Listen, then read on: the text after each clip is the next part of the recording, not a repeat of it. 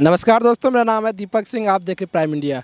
दोस्तों, वृंदावन की कड़ी में आज हमारे साथ एक और विदेशी भक्त है जो कि अमेरिका से है और इनके बारे में हम इनसे ही जानेंगे। Radhe Radhe. Radhe Radhe. What's your good name? Shyamali. श्यामलीन। Shyamali.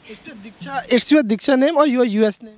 That is my birth name because both of my parents are also Hare Krishnas. So they gave me the name Shyamali. And when I got initiated, my guru, Kadambakana Swami, he added Pranati. Because Shyamali is a name for Krishna. When Radharani was upset at him, he wanted to get back on her good side. So Krishna dressed up like the gopi Shyamali. And which country are you from? I live in America, but both parents are from Argentina. How? I was born in America. We lived in Dallas, Texas. They had a really nice temple community. So I was born in the temple community and surrounded by bhakti yoga my whole life. And actually now I have a podcast with two other devotee friends of mine. We talk about the Bhagavad Gita. So every week we release episodes where we discuss the stories from the Bhagavad Gita and how to apply it into our real life. So Please tell me in very simple words, what is the reason behind this energy? I want this energy.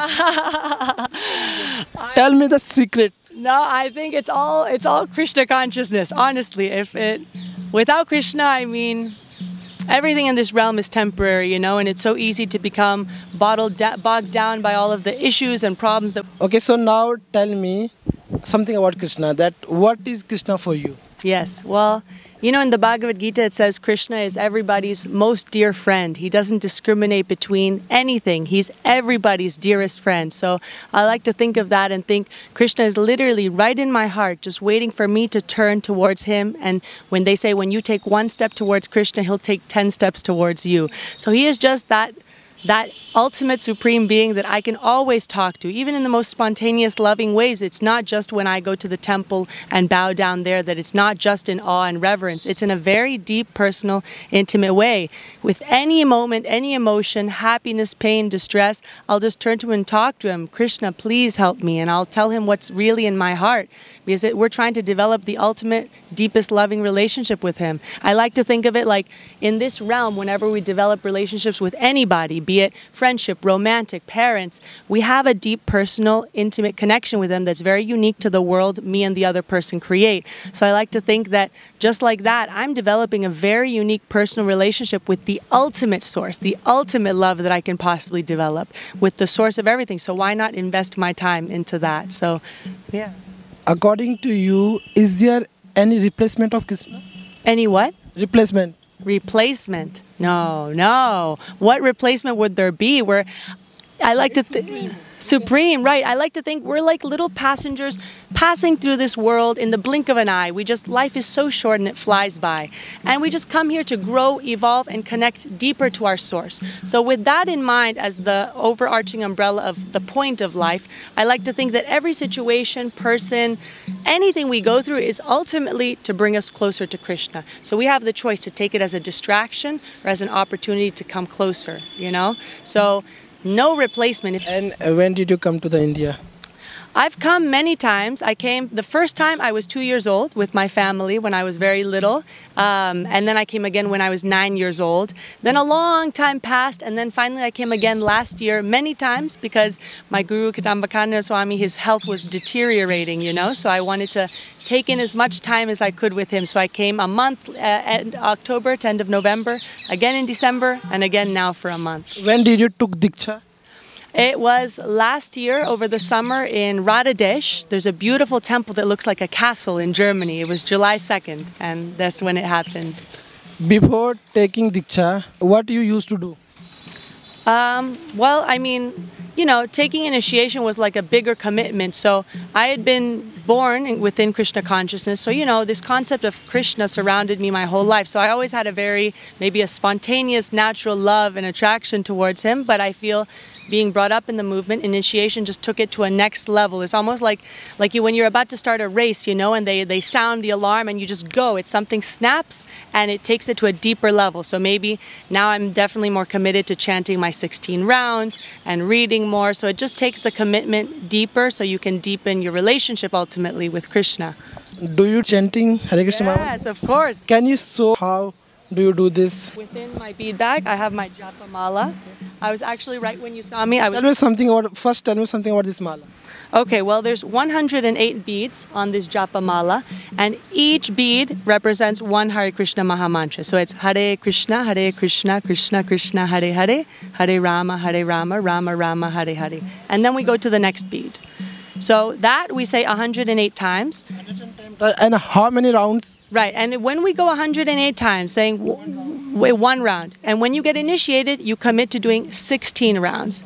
And that might sound like a lot because to do 16 rounds, each round takes 7 minutes roughly. 16 rounds would be 2 hours of your day. So one might think, oh my gosh, how do I fit 2 hours of chanting in my day? But if you think about it, how many hours are in the day? 24 hours. If I'm going to dedicate 2 hours to my personal one-on-one time, my conversation with Krishna, that's not a lot of time. We spend and waste 2 hours watching movies on our phone. It really starts making you conscious of what energy is going into what different facet of my day. That's what Krishna conscious. I'm trying to ultimately transform my consciousness to be aware of Krishna at all moments.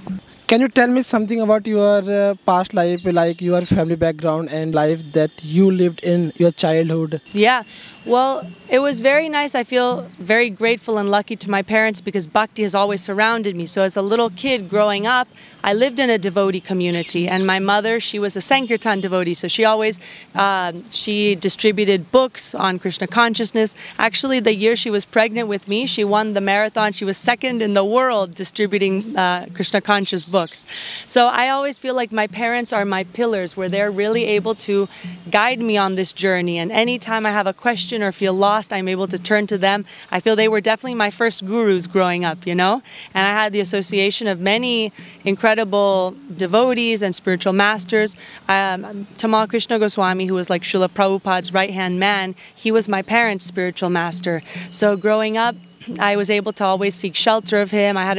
He taught me how to ride a bike as a little child, so I feel lucky that Krishna gave me the mercy to have such great personalities around me growing up, so I feel able to come closer to Krishna. So my childhood, I just feel very lucky that I was graced with parents who are, conscious of Krishna, amazing devotees, spiritual teachers that can help guide me along the path, just try to fall deeper and deeper in love with Krishna. What was your dream in childhood?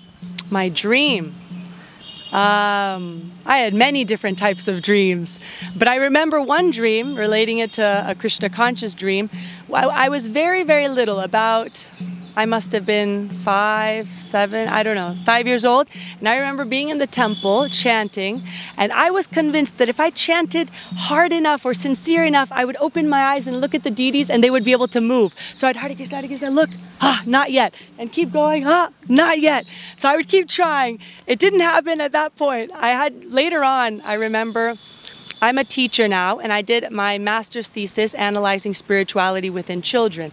And the night before I started my thesis, I had a dream that the same deities that I used to chant as a little girl in front of, hoping they would smile at me, in my dream, they started to smile at me, just like I wanted so many years ago. So, what was the topic of your thesis?